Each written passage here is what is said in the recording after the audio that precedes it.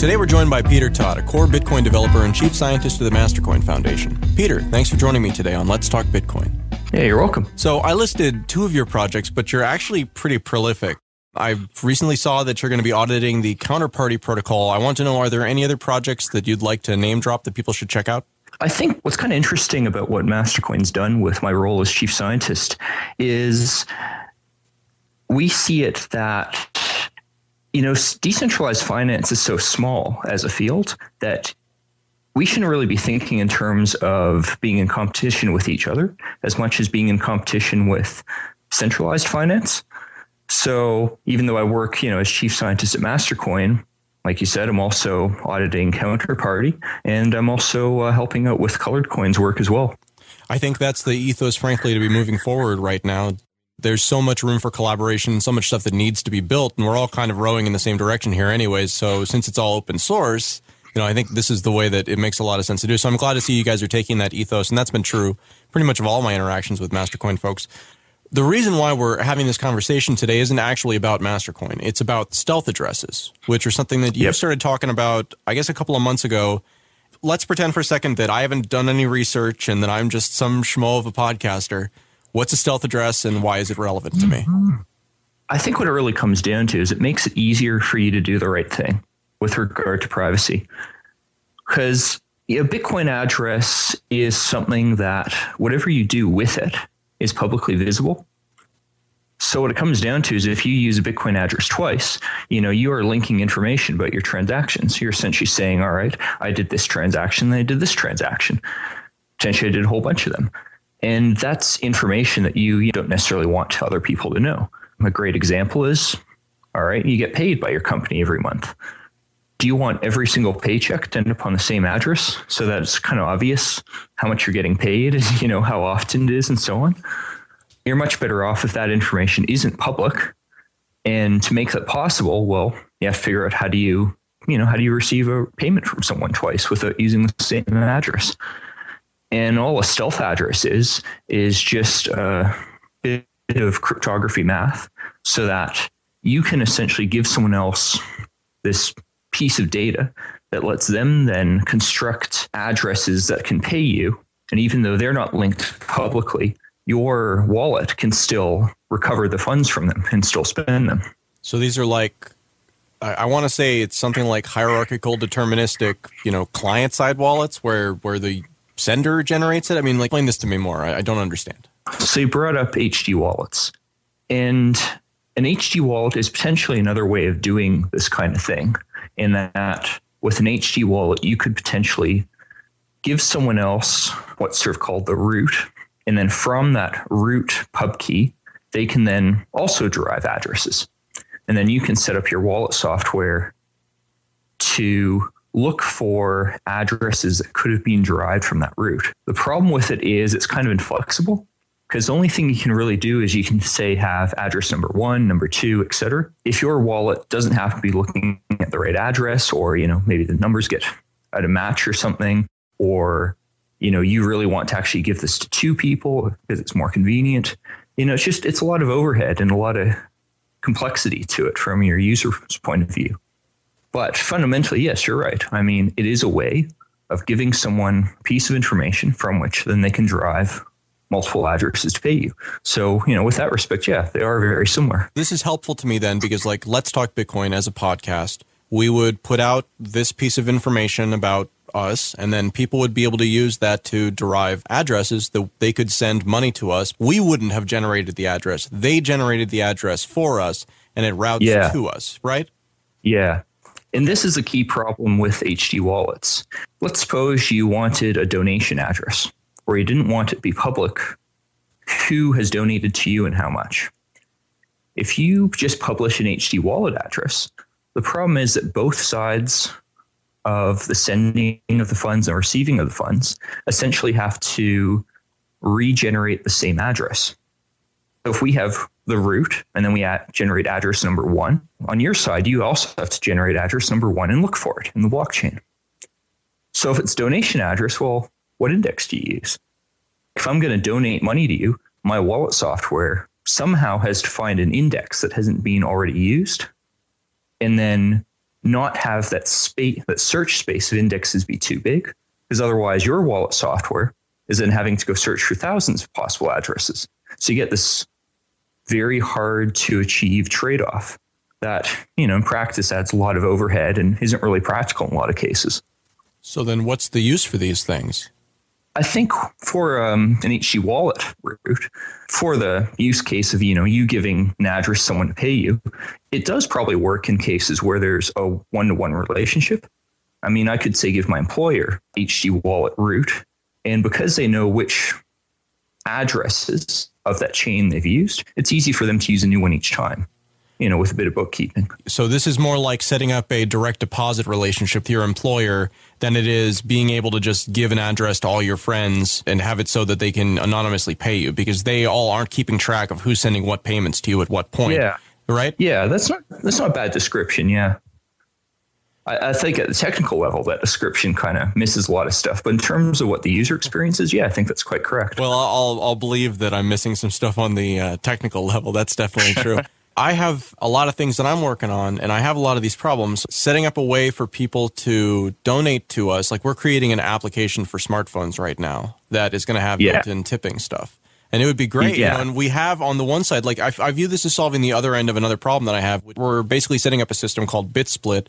That's an idea from Kyle of Coin Talk, where you can essentially have an address route then out to multiple addresses that, like one person could get 10%, one person could get 15%, one person could get 50%, and it's totally arbitrary. Yeah. So this is kind of like the other side of that. If you attach this to the front of it, then you have a way for it to be totally private and still go through all this distribution automatically.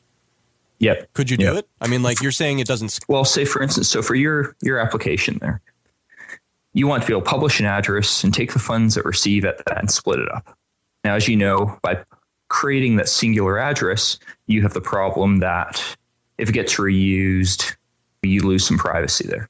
So with a stealth address, what that would enable from your point of view is that your site would be publishing stealth addresses instead of normal Bitcoin addresses.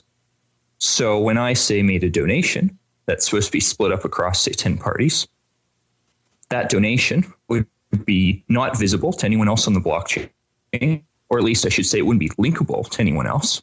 And I'd essentially generate a new addresses via the stealth method, pay you, your wallet software would see the money, and then the next guy that comes along pays that address, they see the money, and it all works out. I guess the important thing is, so right now, the main alternative is you have an interaction. So let's suppose your website had a button that you'd click.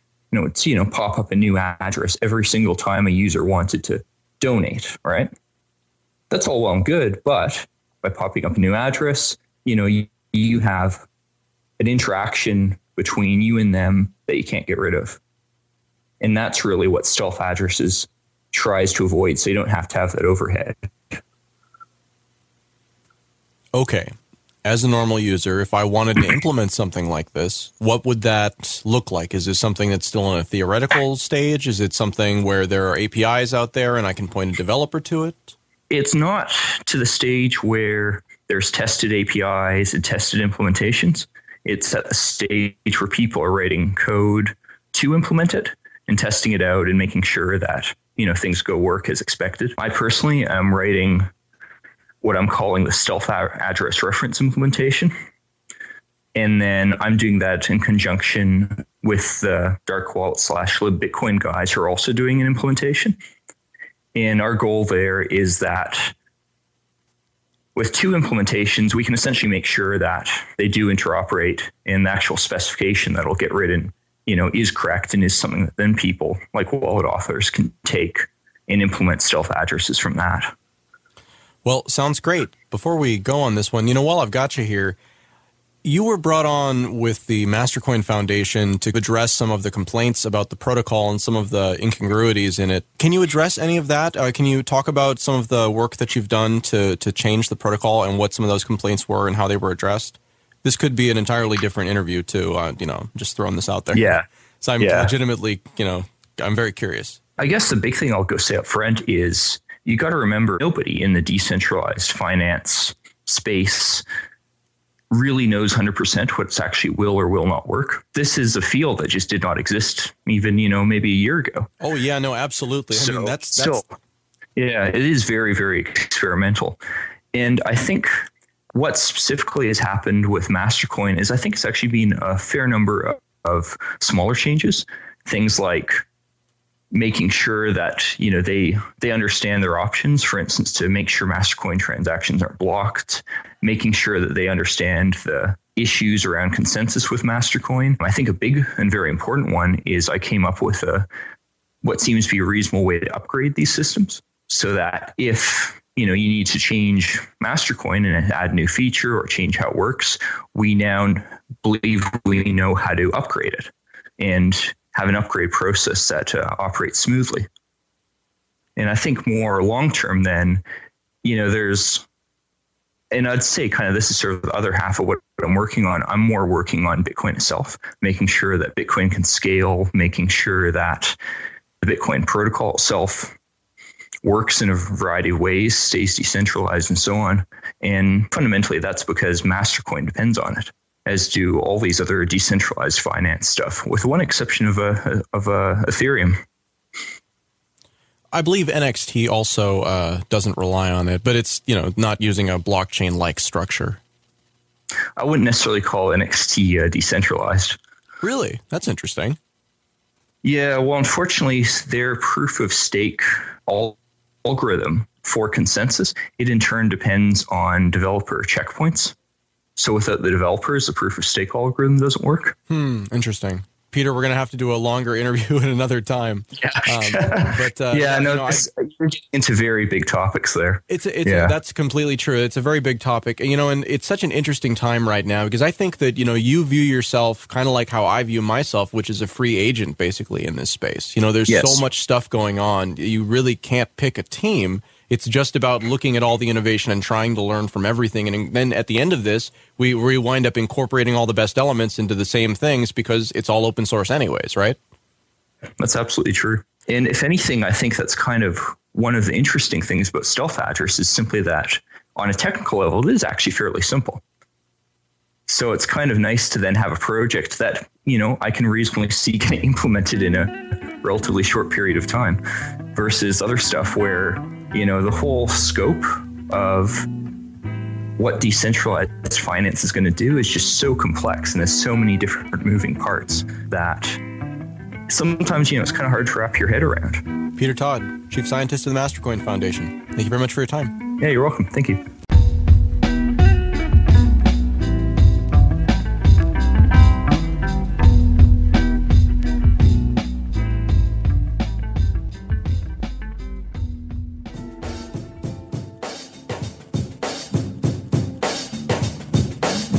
The BitGive Foundation is a nonprofit charitable giving organization leveraging the power of the Bitcoin community to improve public health and the environment worldwide.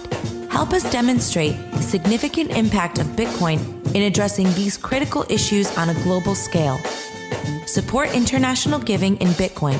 Please visit our website at www.bitgivefoundation.org. That's www.bitgivefoundation.org.